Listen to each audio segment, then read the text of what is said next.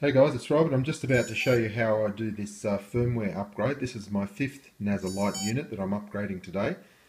Just ignore the quad. I've just got, this is a bit of an experiment in progress at the moment. I've got a KK2 board. I previously was using this Naza Lite unit, and the power supply for it, the BEC is just there, so that's why it looks the way it is at the moment. But the Naza Lite's just standalone, and as you can see I've got the LED plugged into the computer, and let me just run you through the upgrade process once again.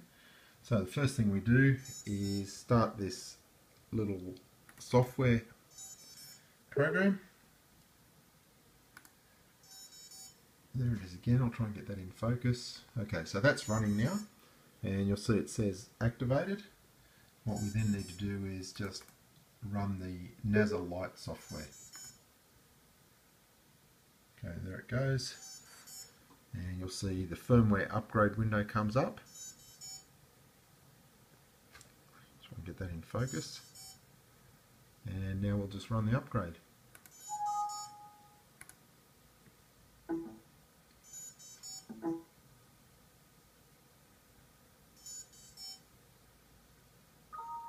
Okay, there it goes. So what I'll do now is I'll just cycle the power, and let me see. Just have to put this down for a moment. I don't have my assistant here with me.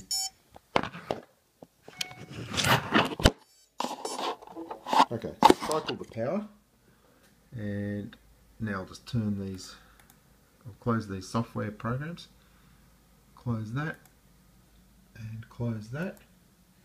Now we'll connect the power again. Much easier when you have a helper. Okay, so it's connected again, and now we can open the NAZA 2 software. Okay, once again it's saying you need to do an advanced calibration, so I'll get around to that, but I'll just show you once again that the upgrade worked, and there's no GPS connected, so you're not seeing anything there. But yeah, as you can see, that's definitely the Naza Lite